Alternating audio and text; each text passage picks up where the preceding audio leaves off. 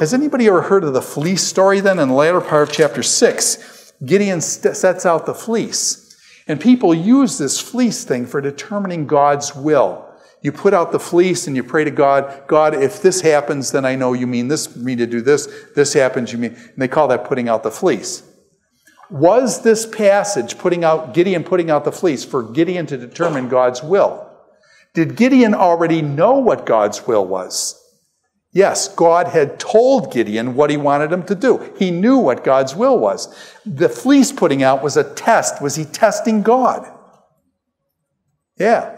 So, in other words, be careful while using the fleece to determine God's will. This passage doesn't really, he already knew God's will. This was a test. Now, what did he test God? He said, God, make the fleece wet and the ground dry.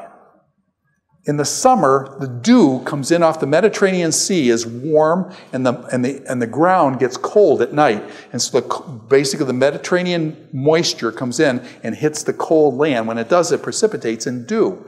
But when dew goes on a fleece, what happens? The fleece is like a sponge. Does the sponge stay wetter while the ground dries up? The ground dries up, the water goes right into the ground. So Gideon says, make the fleece wet and the ground dry. Well, is that what normally would happen? So Gideon, not too bright apparently, he says, hey, that's what would normally happen. Oh God, I got one more thing. This time I want you to make the ground wet and the fleece dry. Now question, is that really tricky? Now that one's tricky because, I'm saying, if the dew comes down, does the dew cover everything? To make the fleece, which normally holds the water and the ground wet but the fleece dry, that's a real miracle. I mean, it's all a miracle dealing with God, but it's just, that's pretty incredible. So this passage comes up then about finding the will of God and that kind of thing. And I just want to talk a little bit about finding God's will. Kids come into college and stuff. What are you majoring in? What do you want to do with your life? My daughter graduated from Gordon College, and she had no clue on graduation what she wanted to do with her life. It's terrible. And anyway, and so what happened, seriously, she was about 2 years after graduation, she was rummaging around. She's a biblical study major, didn't know what she wanted to do. And after about 2 years, she said, I don't think I want to be a nurse practitioner and stuff. And so then she went back and took all this chemistry and stuff, and now she's a nurse practitioner and things. But what I'm saying is it did take her years after college to figure this stuff out.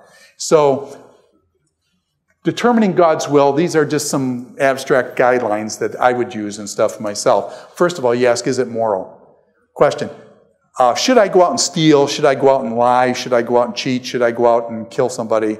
The answer is no, those are moral. They're wrong, okay? So in other words, is it moral? Is it in God's will that he stated? Lying is wrong, cheating is wrong, that kind of stuff. So the moral will. So I know I don't have to ask myself that, okay? The question I ask myself quite frequently is, what is the good? I'm an old man. I'm looking at the end of life. I'm saying, what is the mostest, goodest I can do is the quickest, okay? What is the most good I can do? And every day I get up with this question, what is the most good I can do for this day? And so you ask, what is the good? What is the good that I can do? Now, pursue your passions. Each of us have different interests and things, and you need to pursue your things that you're interested in, that you're passionate about, and you hope that can coalesce. What are you gifted in? What are you gifted in? What is your weirdness? What is your gift, your creativity? What really gets you going? What are your gifts and things? And follow those things. And then you ask also, what do I feel God's calling me to do? And there comes a sense of God's calling in your life, but sometimes you can't figure these things out very well. Let me just give you an example. When I was in college, I went through for electrical engineering and mathematics, okay? That was my undergraduate degree. After I finished in January, I went to seminary, right? When I went to seminary, what did I study? Abstract algebra, complex variables in seminary? No, I studied Greek and Hebrew, okay, and all these things. Okay, when I got to seminary, I found out I love studying scripture and things. And after I graduated from seminary, and went on to graduate school after that, I thought, God, I wasted 3 years out of my life. 3.5 years out of my life, I was killing myself, going to school, taking 20 hours of engineering courses, working 20 and 30, 40 hours a week and stuff. I killed myself going through college. I said, God, I wasted all that work that I put in there was totally wasted. And now I'm doing Bible. What does Bible have to do with electrical engineering and things?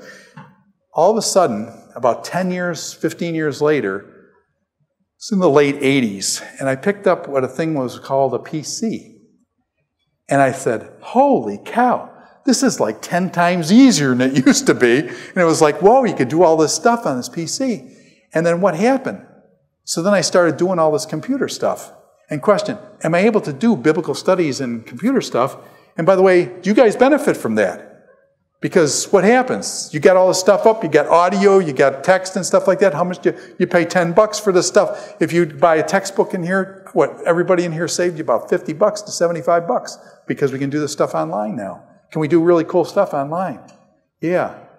But what I'm saying is there was about a 10 to 15 year period of my life where I said I couldn't figure out what God was doing. And it was like I wasted a huge part of my life and I couldn't figure that out. What I'm saying is you may think that you can't figure out what God's done in your life, but what I'm saying is if you give it time, over time, 10, 15, 20 years later, all of a sudden the light bulb will go on. And you'll say, oh, stink, that's what was going on, and I never understood the connection. And what I see happening is that God takes the things that you think are the biggest, like, problems, and he turns them. Do you remember Joseph's statement? You meant it to me for evil, but God meant it for good. And so you see this redemptive work of God where God takes the things that are the most mucked up things in our life and he turns them. And the biggest problem we ended up having turns out to be God uses that in spectacular ways for his goodness and for his greatness. And we know then that it's God doing it. It's not us doing it. God has redemptively touched us in a way that's made us... So just some things to think about with this. Open and closed doors. You know what I'm saying? God opens doors, other doors are closed, okay? One of the biggest things I think for people is failure. Is failure one of your best friends? Failure is really, really important to know how to handle failure. Failure can be one of the biggest blessings in your life. I always remember, you guys remember the story of Michael Jordan, okay? Does anyone remember Michael Jordan? This guy who played basketball in the 90s and stuff like that. I never watched professional sports, but I watched Michael Jordan because honestly, I played in college, Houghton College, and it was like I never saw anybody that could do every game, man. How can he do that stuff? It's impossible. And Michael Jordan got cut from his high school basketball team. Michael Jordan got cut from his baseball basketball team. And what I'm saying is, how do you deal with failure? How do you deal with failure? Failure is really important. Open and closed doors. How do you handle the open and closed doors? And then let me pull a thing from Henry Nouwen. He talks about prayer. And he says, when you pray, you have to pray with open hands. If you pray like this, you don't pray like this. You're talking to God. You pray with open hands. And God puts things in your hands. It's his grace. It's his grace. And so a lot of life is praying with open hands. You can't demand stuff. Things that you think are going to work out beautifully and things like that. You hold things with an open hand. And God places, as Niles Logue used to say, God puts bouquets of grace in your hands. You can't clutch them. He puts them as gifts in your hand and stuff. So that's to do with Gideon. Now, we got our next big one is Gideon and Midian. Let me just finish out Gideon and we'll call it a day. Gideon gets the battle and Gideon goes out to fight. What happens? God's going to give him the victory. Let me just narrate the story here. Chapter 7, the Gideon and Midian thing. What happens here? Gideon goes out. He gets like 32,000 guys. Do you want a large army or a small army to be victorious? You want the largest army possible. God looks at it and says, Gideon, you got too many guys. He says, too many warriors. If you win the battle, you're going to think it's because you won the battle. And he says, I want you to know that I'm the one who's winning the battle. So anyone who's fearful, let them go home. Anyone who's fearful, let them go home. Are people fearful in war contexts? Are people fearful in war contexts? Is a war context threatening? I could tell you a story about Hadley, one of my son's best friend. Hadley was fearless. Knew no fear. Had been to Iraq, knew no fear. That's my son, who's one of his closest friends. This guy knew no fear. He goes to Afghanistan. He was shot through the neck. It missed his major artery here by 1 millimeter, and he would have been dead. Hadley was a month or two off. I forget, whatever. They patched him up. He came back. When he came back to battle, question, did he know fear? Yeah. After that, after having been shot through his neck, all of a sudden it was, whoa, when you go out there again, this is, you get shot through the neck again, this is not good, and things. And so what I'm saying is fear in battle, that fear, all will go home. What happens? 22,000 leave. He's left with, I don't know, 10,000 or something like that now. God takes him down to drink. And he says, basically, to drink, it's hot climate and stuff. All the guys that dump their head in the water and lap just out of the water, let them go home. How do most people, when they're really thirsty and stuff, when you dive into the spring and get it head first, he says the ones that bring it up and lap to their mouth, those are the ones I want. How many were there? 300. All the rest, thousands, go home. Gideon has 300. Okay, sounds like the 300 or something. Okay. Now, some people say Gideon is wanting a few good men. Is that what God was trying to do, get a few good men? The answer is no. That's exactly the opposite point of this story. Was God trying to get a few good men to show that a few good men can win the victory? No, he was trying to show them who is going to win the victory. He was going to win the victory. It's not these few good men. So what they do is they basically go around and they surround the Midianites, and they've got this lamp full of olive oil with a wick on it ready to burn, and they've got trumpets, and the 300 guys surround them.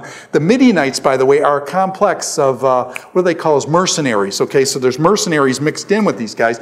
Gideon surrounds them. They break it's kind of like a Molotov cocktail. They break the Molotov cocktail. Everything goes up in fire. They blow the trumpets, and the Midianites figure they're surrounded, and they start fighting each other. Then the army breaks down, and the guys kill each other, and Gideon wins the battle with 300 guys. They win the battle. They take them all out. Who won the battle that day? The Lord won the battle, and the Lord was his. And so, okay. We'll call it quits there. I think that clock is slow, and we'll finish that up next time. So.